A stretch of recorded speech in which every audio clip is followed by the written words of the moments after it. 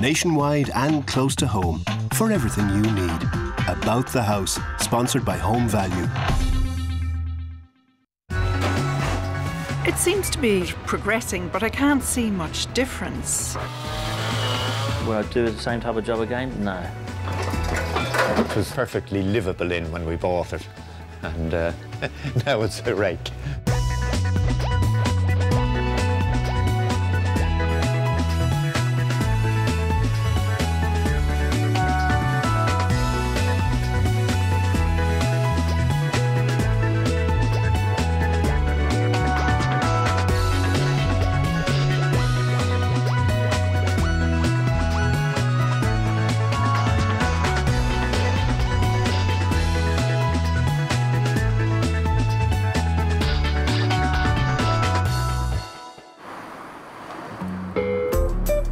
Large houses can become a burden in later life, and so Tony and Joan Hennessy are downsizing from their home in Ranelagh to a smaller house in Rathmines, as they want to stay near to Dublin city centre.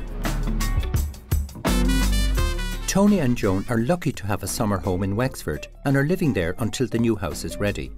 Their Ranelagh home needs modernising to suit their future needs, and fortunately their son Derek is an architect who is able to manage the whole project for them.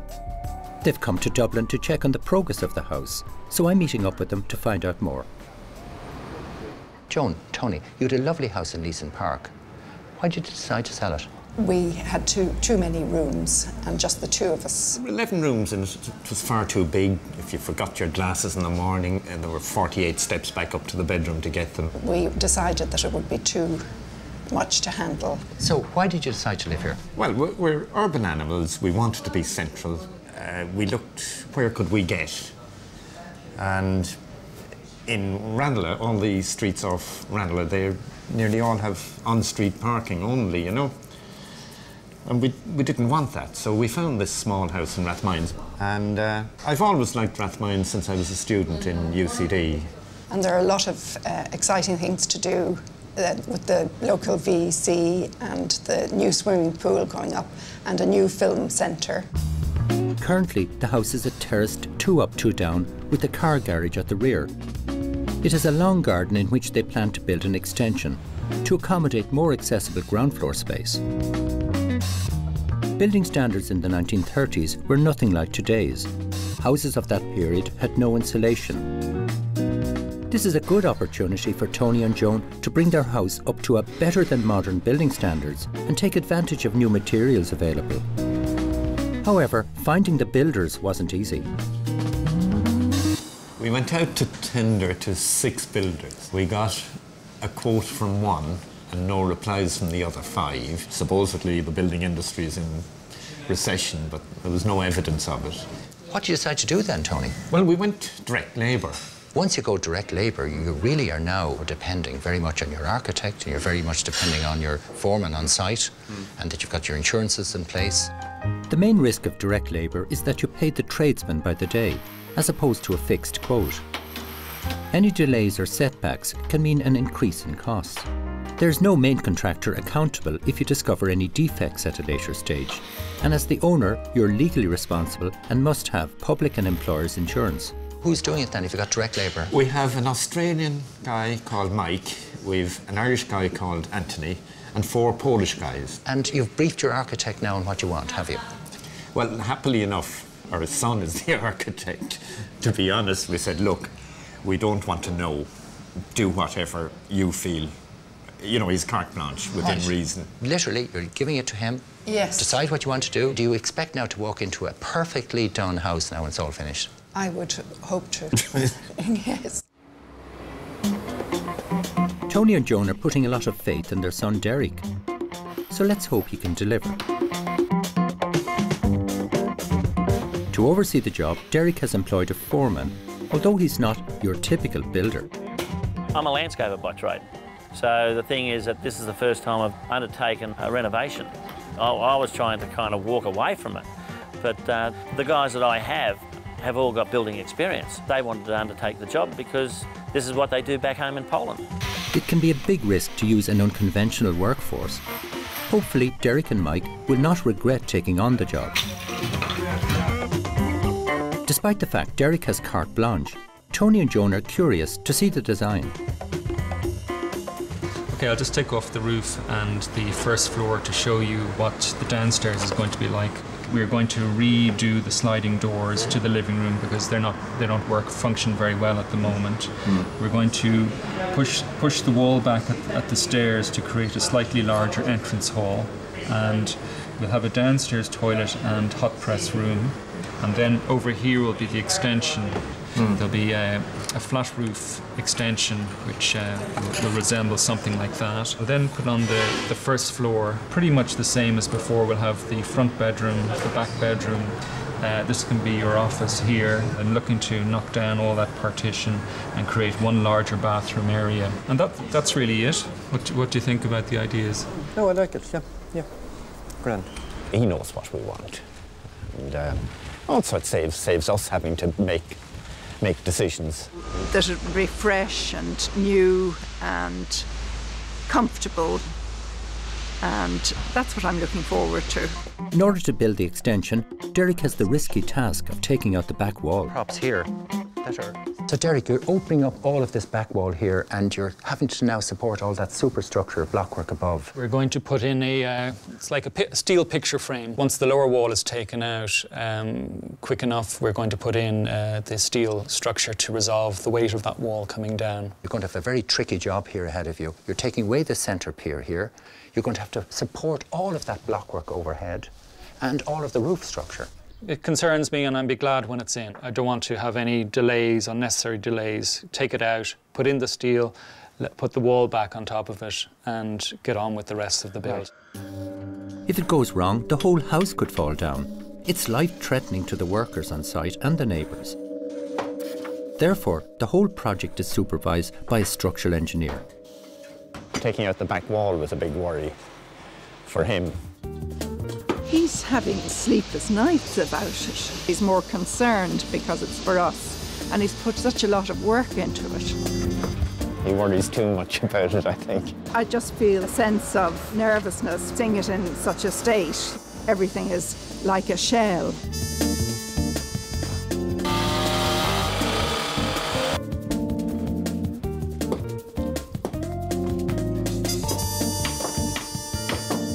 Worried about the back wall, whether or not it would develop cracks or, worse still, fall down. To ensure the rest of the house doesn't collapse during the removal, they prop the first floor. It must be done slowly and with care, so the remaining structure isn't weakened. There's still a fair amount to be done. The plastering the outside, the insulation of the floorboards have got to go in. Of course, the kitchen and the bathroom have got to go in. This is going to be your new home. We didn't expect all this. It was perfectly livable in when we bought it, and now it's a wreck. Will Derek be able to salvage it? I'll be back later in the programme to find out. Tasha, zest. Radon is a naturally occurring radioactive gas. You can't see it, you can't smell it. It diffuses from the soil into the air, but in a confined space, such as within a building, it can accumulate, and it can reach dangerously high concentrations. Long-term exposure to high levels of radon gives rise to lung cancer. Lung cancer is the leading type of cancer causing death in Ireland, and smoking is the most significant risk factor for lung cancer.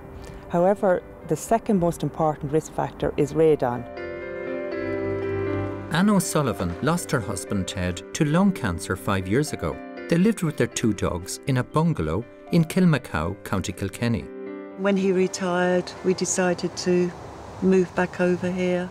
His parents lived in the bungalow, which was next door. Right, yeah. Okay. But there was so much land with the property that we decided to cut it in half and have a new bungalow built. And how many years ago did you build the house? 16 years. Right, and you're living here ever since? Yes. Yeah. Ted was a smoker and fairly advanced in years, so it wasn't out of the question that he could develop lung cancer. But soon after he passed away, Anne experienced another unexpected loss. A few weeks after Ted died, one of the dogs was taken ill and I took it to the veterinary hospital at New Ross. And the dog was diagnosed with cancer. A couple of months after that, my other dog, which was only 5 years old, she was diagnosed with cancer as well. The vet there recommended that I get in touch with the radon people because I could possibly have radon gas in the house. Well, I became suspicious when Ted had died in the October. Sally, the collie, had died in the December, and then Cindy was put to sleep in the June. I mean, that's way, too much coincidence for my liking. At the time, we were building a house ourselves, and I had done all my background research and knew about radon. Radon is classified by the World Health Organization as a Group 1 cancer-causing agent, in the same group as tobacco smoke and asbestos. Smokers are also at greater risk than non-smokers. It's estimated that they're actually 25 times more at risk than non-smokers. Acting on our vet's advice, Anne contacted the Radiological Protection Institute of Ireland, who recommended that her house be tested by a specialist. Well, a radon test is quite simple. You take a minimum period of 3 months, you put 2 testers in, and you take the average of those 2 testers. And then you apply an adjustment factor to account for the variations in the seasons. Radon detectors record the level of radon in a measurement known as becquerels. 200 becquerels per cubic metre is considered the safe limit. Detectors were placed in 2 rooms in Anne's house, which found an overall average reading of around 500 becquerels. Eugene, this was Ted and Anne's bedroom at the time 5 years ago. How did you find it? Well, the first thing we noticed is that it has a high radon level of 519 becquerels, which is quite high. And in this case here, there's an air vent here, but this room is backing onto a garage, which was built after the air vent was put in. So this vent wasn't working? So it's not working. So we put another air vent in here to bring fresh air in. And by bringing fresh air in, you do 2 things. You reduce the suction in the house, which draws radon into the room, and you also dilute whatever quantities of radon are in there. Then we check the floor. So in this particular case, we found in the wardrobe a hole about 1 foot in diameter. So the radon was able to come up through there? Correct, yeah. What draws it up into the room? Radon is drawn into a building by a suction effect, which is caused by the combination of wind and central heating, and by the draw on your fireplace. So what was your remedy for the house then, generally? Well, in this particular house, it's a reasonably straightforward house. It's a bungalow of about 1,200 square feet. So what we did here was we put in an activated radon sump, which draws the radon out from underneath the ground. We create a void underneath the floor, and we put a pipe into that void, and we attach a fan to it. And that fan is left on 24 hours a day, 7 days a week. So that acts like a vacuum cleaner and causes a vacuum underneath the floor, which counters the natural suction effect of the building. So instead of radon being drawn out this way, we get air being drawn this way. Down into the subfloor, from the house. Correct. What were the readings afterwards then? Did you do another test? We would always do a test. So this house was measured for another 3 months, and the readings came down to an average of 25 becquerels. So Anne, now that you've done the work on the house and you've brought down the radon levels, how you feel safe in the house now? I do, definitely. And also I've got 2 more dogs. And you feel they're safe now? I feel they're safe now, yes, yeah. Because I wouldn't want anything happening to them either. A national radon survey carried out in the 1990s found that there are higher concentrations of the radioactive gas in certain areas of the country. A map on the RPII website shows where it's most prevalent. It should be noted that there can be high radon in any part of the country. Newly built homes are also at risk. This is a radon sump which goes into every new built house in Ireland. And the purpose of this here, it's a standby sump which is used in the event of the house being tested for radon. It does nothing to reduce radon levels until such point as a fan is attached to it. What else do you need to do? In addition to this, you need a radon barrier. So this sheet goes beneath the concrete and it provides a gas-type barrier, in theory. It's a good form of defence against radon. It's not completely foolproof. So it's very important that houses, even with radon barriers, get tested.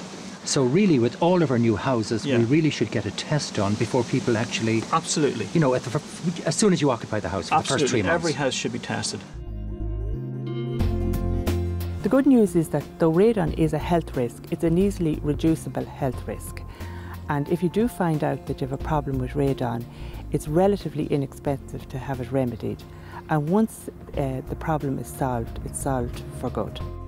If you're worried about radon in your home, why not have it tested?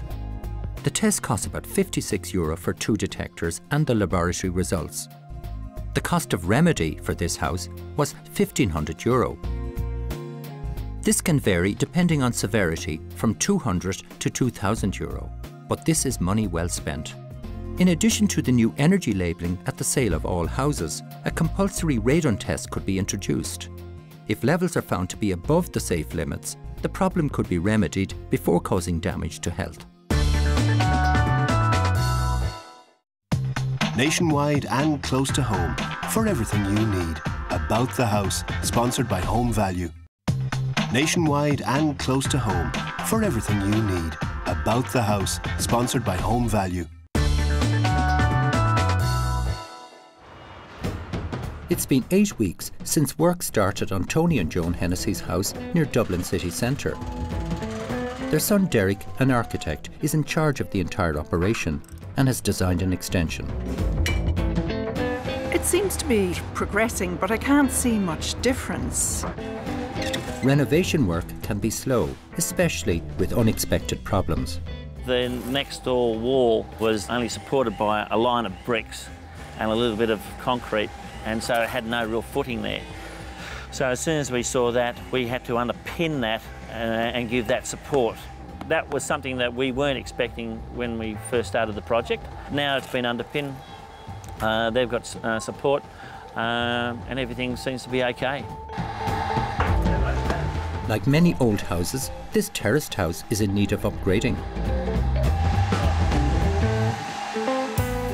The first and easiest thing to do is to tackle the attic, where there's a lot of heat loss. And if you put in about 16 inches of insulation, about 400 millimetres, that will dramatically bring down the heat loss of that roof space. And it's got a very good return on investment, about 3 years payback. That is better than the SSIA, which has a 5-year return on investment. If you use Rockwool quilt, about 400 millimetres of insulation is needed. Derek is using a high-performance insulation. 100 millimetres is fitted tight between the joists of the attic floor, and a further 150 millimetres is added above. Then plywood or OSB decking as an attic floor. The high-performance insulation is more expensive. However, it takes up less space, and it comes with the plasterboard laminate attached.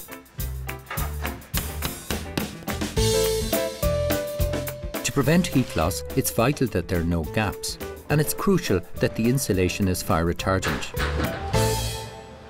Another issue that needs to be taken into account with insulation is the cold bridging around the window reveals, because when the new window gets fitted, it's going to go probably into this area here, leaving this space of uninsulated brickwork or blockwork. Now that area means you've got a lot of heat loss going out through there also, right around the whole window. So what you need to do is make sure that you insulate this with a thinner insulation, and then it's plasterboarded over. Double glazing optimises solar energy in south-facing windows. For all other orientations, it's best to use high-performance triple glazing. Whilst Tony and Joan are relaxing in Wexford, they're oblivious to any problems back in Dublin. Work on the house has been held up by the rain. Also, Anthony, who's an experienced builder, is on holidays for 3 weeks, leaving Mike, the landscape gardener, in charge of site supervision. That slowed things down because I haven't got the experience and the knowledge that probably required to take on that job. While Anthony was away, the rear extension walls, when they went up, I didn't notice that the insulation had not been adjoined to the inner wall. When Derek came to check it, he noticed it straight away, and we had to redo certain things to make sure that the insulation was in against the wall. That kind of held us up. I have to put my hand up and take responsibility for that. Between Derek and Anthony, small mistakes were picked up and fixed up, and so therefore I can walk away knowing that the job had been done properly. Would I do the same type of job again? No. I'd say you're better off leaving the builders to do the work and the landscapers to do their work, because the thing is that you can get yourself in a fair bit of trouble, especially if you're doing something that you're not familiar with. Fair play to Mike for his honesty. Fortunately, with his team of qualified tradesmen, he's able to get the project back on track. I'm meeting up with Tony and Joan so they can see what progress has been made. So how do you feel about the way it's shaping up now, Joan? Oh, I'm delighted to see the plaster on the walls. Absolutely. So this is now the kitchen area down here, is it? What's the layout going to be here? Well, it's a lovely big kitchen for starters, which I'm delighted with. And I have the hob and oven and microwave here and an island unit here. Right in the centre? Right in the centre. Yeah. Which I've never had before. Yes. And that links you to this side of the room too, doesn't it? Yeah. And what's inside here? Utility room with a shower, so that, you know, later on in our lives we can perhaps, you know, live down here if necessary. Right. We could adapt. So you're trying to make provision that if you ever needed to adapt to a ground floor living, you could do so. That's a good idea. Have you thought about colour schemes and finishes or anything like that yet? Not yet. Putting in walnut floors. Walnut floors. That's going to be beautiful. Yeah. Yes. Yeah, absolutely. The one thing to watch with darker colour floors is that they absorb an awful lot of daylight. So even though you could have a beautiful floor, you do need a lot of daylight to, if you like, compensate for the amount of light absorption from a dark floor. Yeah. It's just to bear that in mind too, you know. I think walnut is a beautiful floor though. I think this is going to be a big change because you'll probably find this house is going to be so comfortable in energy terms, you know, and healthy too with good fresh air conditions. It's great that Tony and Joan can finally visualise their new home, but there's still a long way to go. So far, it's taken 8 weeks to strip out, demolish the back wall, add insulation and new windows, and begin building an extension.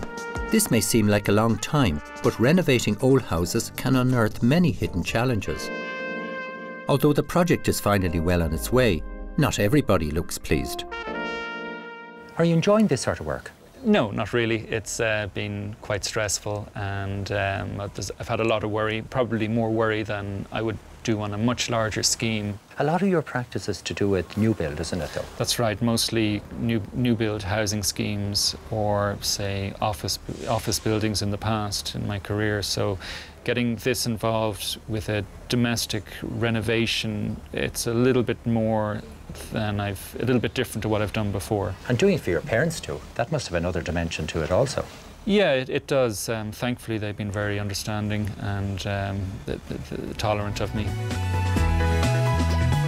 Next time on About the House, I'm back in Mullingar to see how Patrick and Niamh Daly are getting on with their experimental home. Also, I'm in North Wales to see how traditional Bangor blue slates are sourced and made. For more information on this programme, visit the RTE website.